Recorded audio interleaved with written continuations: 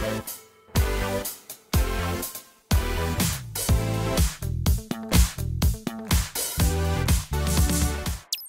everyone, my name's Bri Achtman and I'm the PM for ML.NET.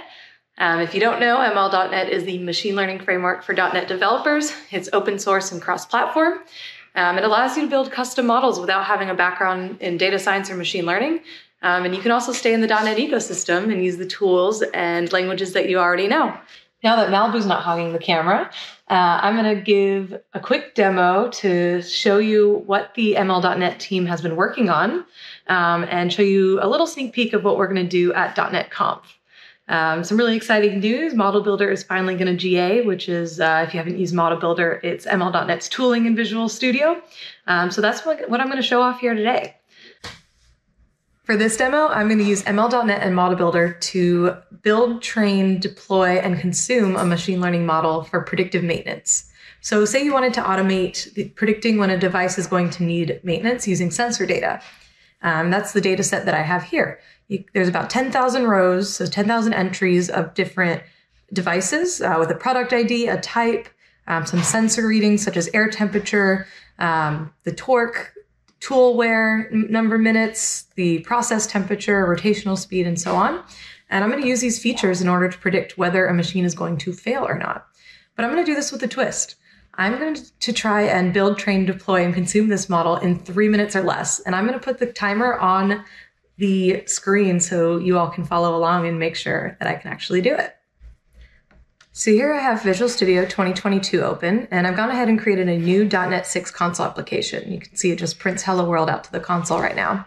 But this is the app that I want to add machine learning to. So with that, let's start the countdown. And first thing I'm going to do is right-click on my project in the Solution Explorer and add a machine learning model. Here it'll open up the Add New Item dialog and defaults to Machine Learning Model for ML.NET, and I can name it whatever I want. Let's call it Machine Failure Predictor. And once I hit Add, it will open up the Model Builder UI, as well as create this mbconfig file that saves the state of the UI.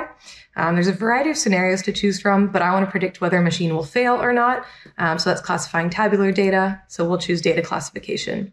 And I'm going to train locally on my CPU, and I'm going to choose my data set. I can choose it from a file or from SQL Server. I just have it locally. And then I'm going to choose the machine failure to predict, because I want to predict whether a machine will fail or not. So that will be this column right here, 0 for no failure, 1 for failure.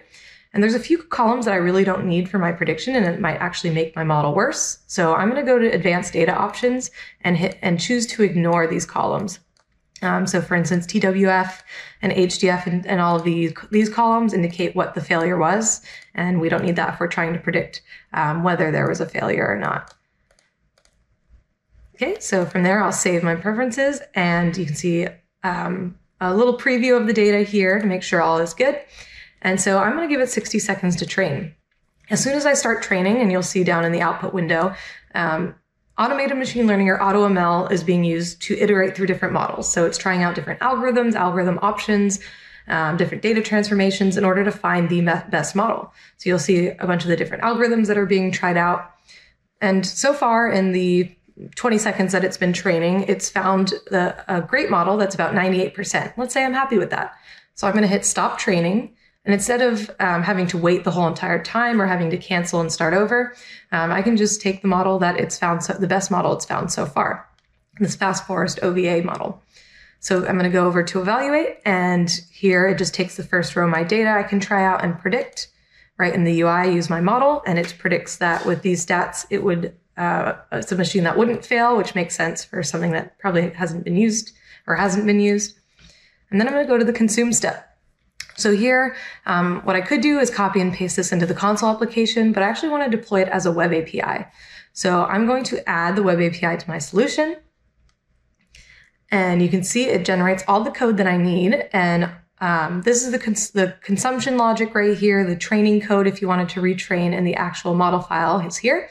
The program.cs is where that prediction route and handler are. So this is one of those minimal web APIs you might have seen. And from here, all I would have to do is right-click and publish, and walk through to publish it to Azure. And from there, I could use it like any other .NET web API. as you can see, that was under 3 minutes. I know I didn't technically publish it, but it would take a few minutes to publish that to Azure. But at least you can see how easy it is to build, train, deploy, and then use these machine learning models. And I'll show you real quick how you would use it as well, locally, just to try it out. So I'll change my startup project to the web API, and I'll run it. And then once it starts running, we'll give it a try. And of course, I didn't write any code yet. So once it starts running, I'll switch over. And this is going to be the where the web API is, and we'll call that predict handler and hit send. And there you go. It predicted, this is again that first row of data here. It predicted that the machine was not a failure with a confidence of 99%. And if we played around with it a bit more, let's add some zeros and try again. You can see this time it predicted with pretty high confidence that the machine would actually fail. So this demo showed a really simple example, and in the real world, you'd want to understand your problem, really dig into your data, and be able to explain your model. But for .NET Conf on Wednesday, November 10th, Louise and I will have a session all about ML.NET to talk about the new features and show a really awesome demo in Model Builder. So make sure you tune in.